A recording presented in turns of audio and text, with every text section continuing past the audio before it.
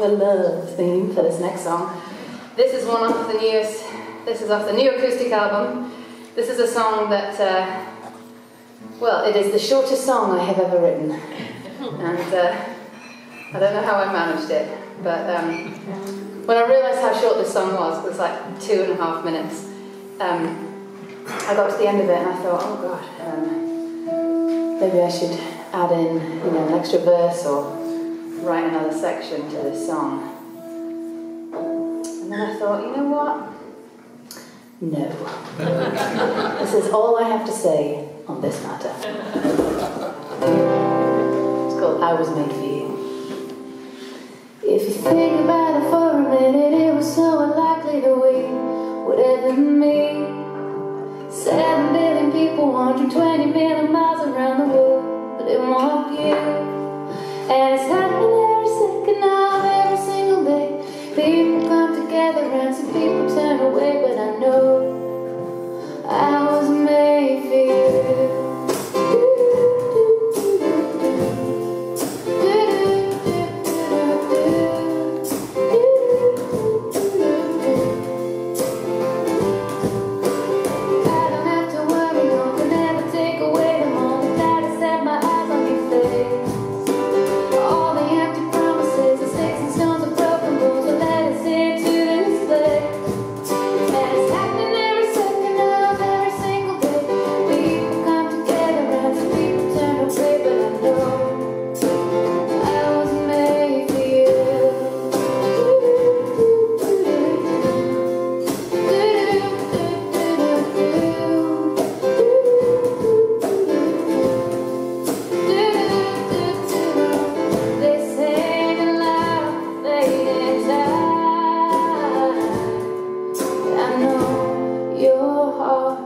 will always be right next to mine.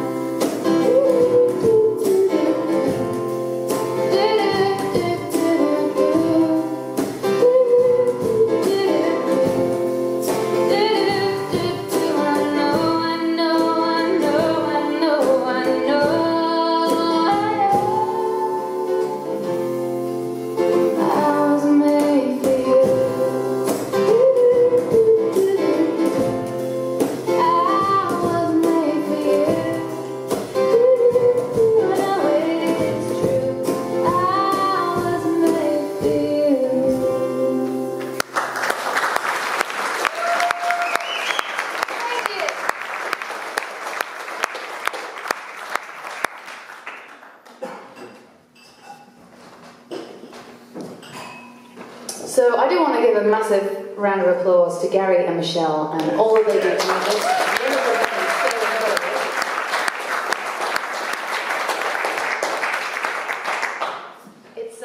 It's such a joy to come and play rooms like this, and it's wonderful to see you all supporting it as well.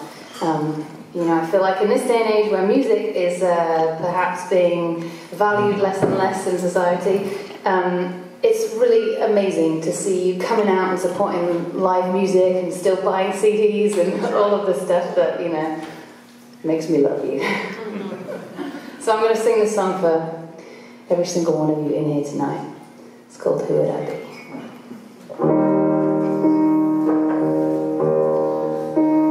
There are days I don't know that I'm right where I should be.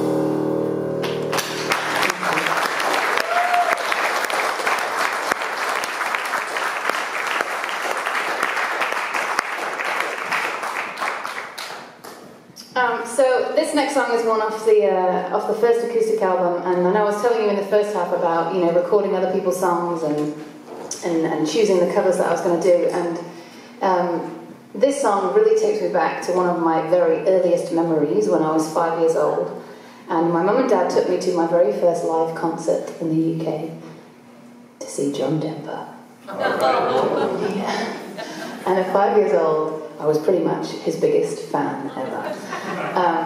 I knew every single word to every single song. And for years, I just loved his music. And then as I grew a little older and went through my teenage years and wanted to kind of get into angrier music, I kind of stopped. I stopped listening to him for a long time. So then when I came back to do the acoustic album in Nashville, I went back and rediscovered his songs and remembered what it was that I had loved so much about them. And I ended up recording my version of my all-time favourite song of his.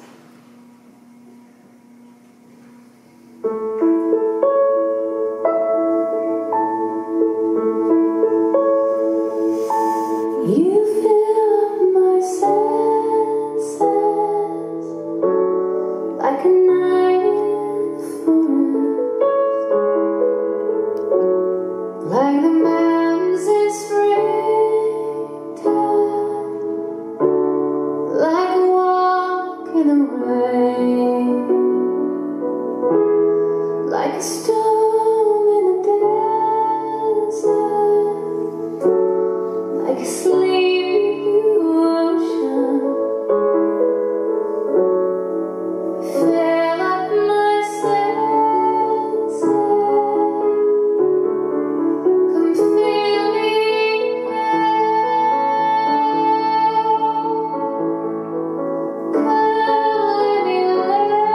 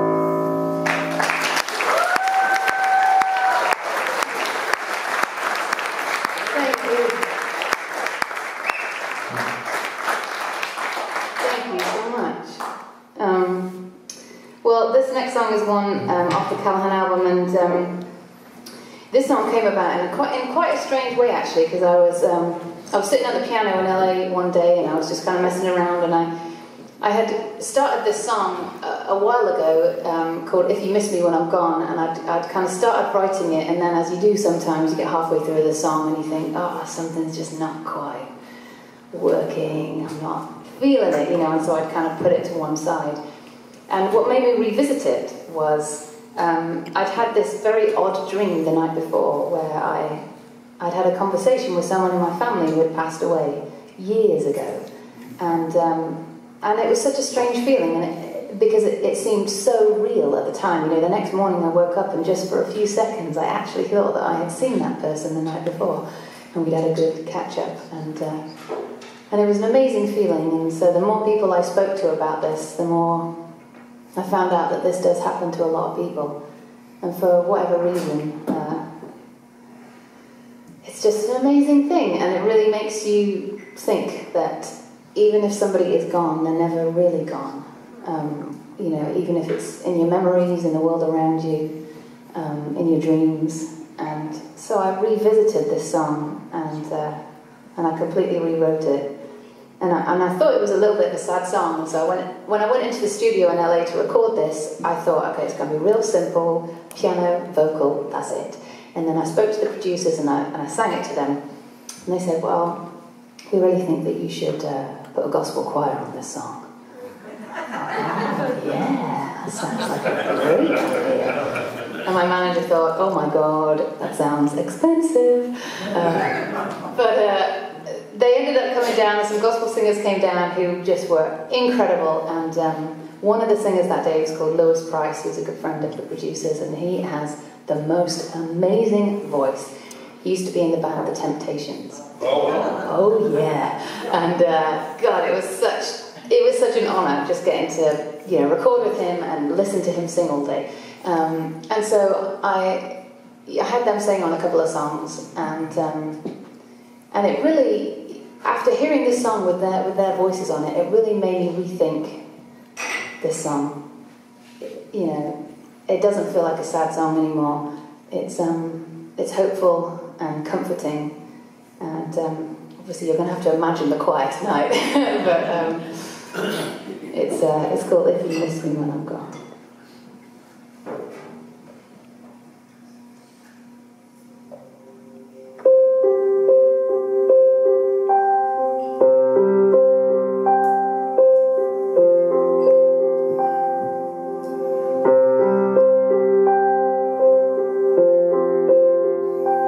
If you miss me when I'm gone, if you ever feel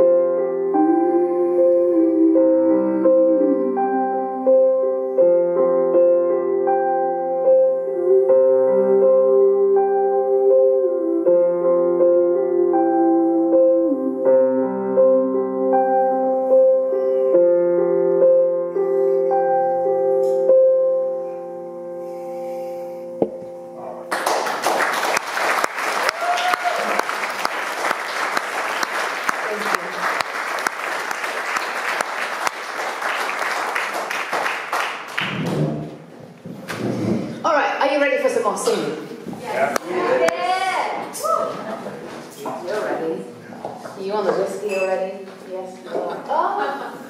Makes it better, really. Oh no, I'm good, thank you.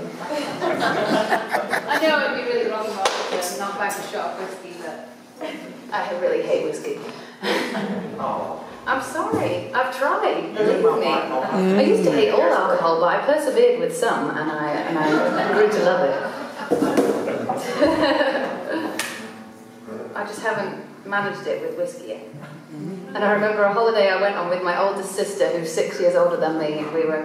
We did a holiday up in Scotland and went to some whiskey distilleries, and she had to drive, so she could not really drink anything. And I remember this guy poured me a selection of whiskies, and they were all, you know, very, this is how you drink it, and these are the tasting notes and all that. And I took one sip, and I was like, so, could I have a bit, just a drop more water in it, please?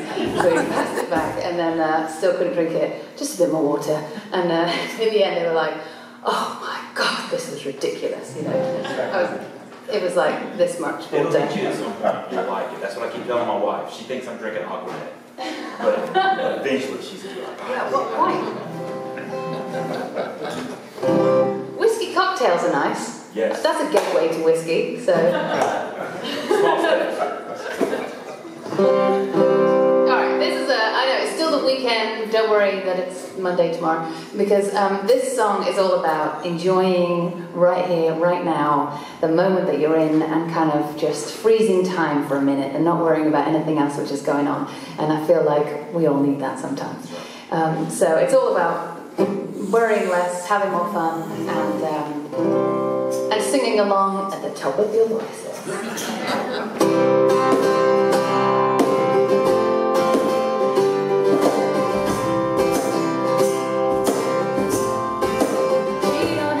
Change the world. We don't need to fight our way.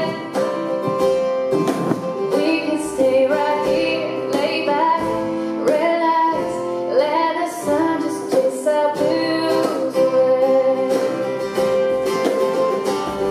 The past been running for 1,000 times, took the medicine and pressure when the Monday life just faded way too long.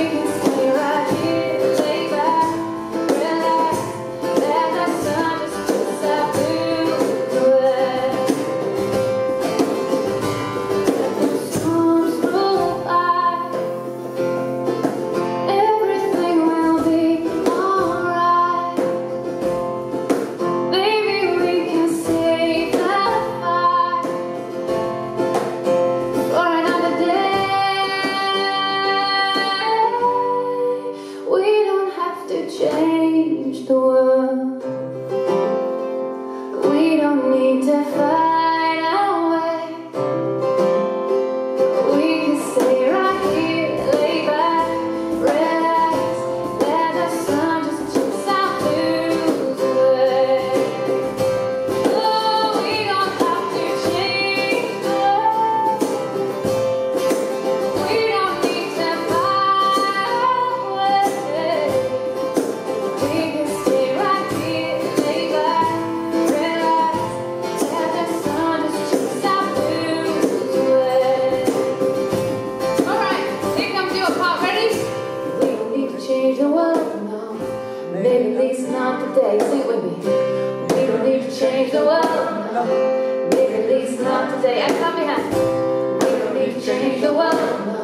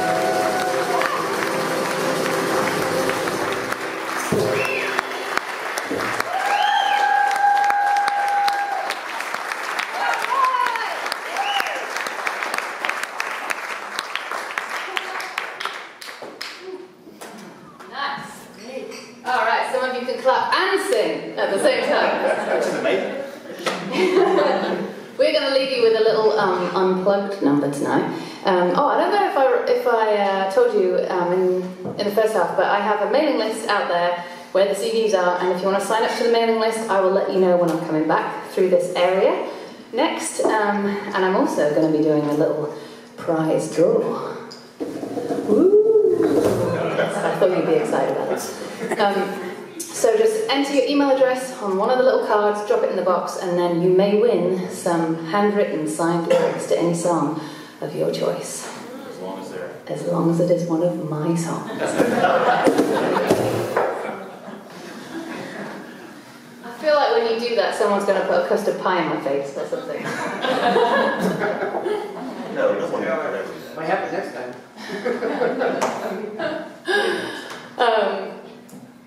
So yeah, don't forget to sign up to the email list before you leave tonight. And if you want to stay in touch, you can find me on Facebook, Instagram, all of those kind of places at Callaghan Music.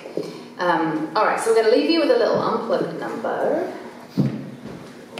which is on my... so this song is on the Callaghan album, and I've also done a little ukulele version of it on the acoustic album as well. It's a song called Better Together. And there is a very easy sing-along part to this, so when I do the chorus, it goes better together, and then you guys just sing better together. Yes, you know it already. This is excellent. Also, if anyone in here can whistle, this is the song for you, okay? Because there's going to be a whistle solo in the middle that you can also join in on. Yeah, start limbering those lips up. Sounded creepy, didn't it?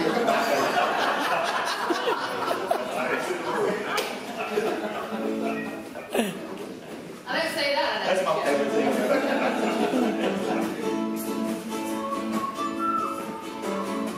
Not yet. Not yet. I love your enthusiasm, so we have to find your enthusiasm.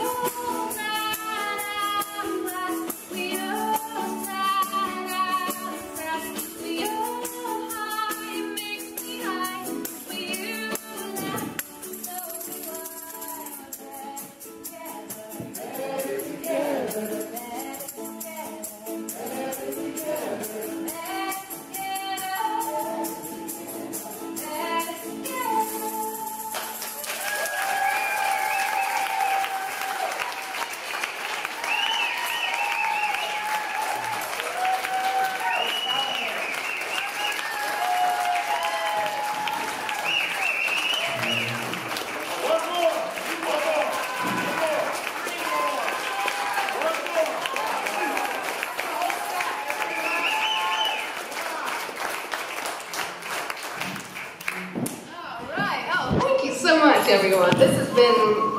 Yes! Oh, Yes! what time's your flight? Oh, I love that you're going to be cursing me in a few days, like when you can't get that out of your head. This has been so much fun tonight. Thank you for coming out and being... I think you shouldn't sit on the top. They got M&M's, so I'm sitting on them. This has been so much fun and just such a great way for me to end my tour. So thank you so much, every single one of you.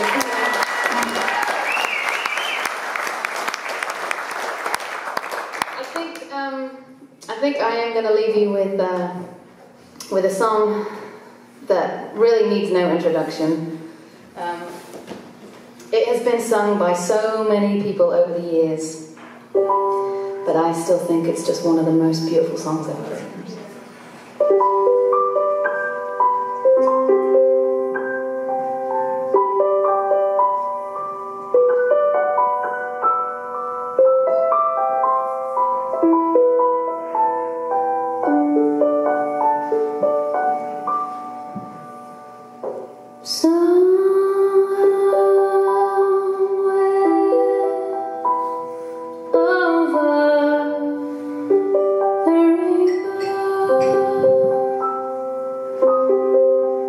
Way up high, there's a land that I heard of once in a lullaby.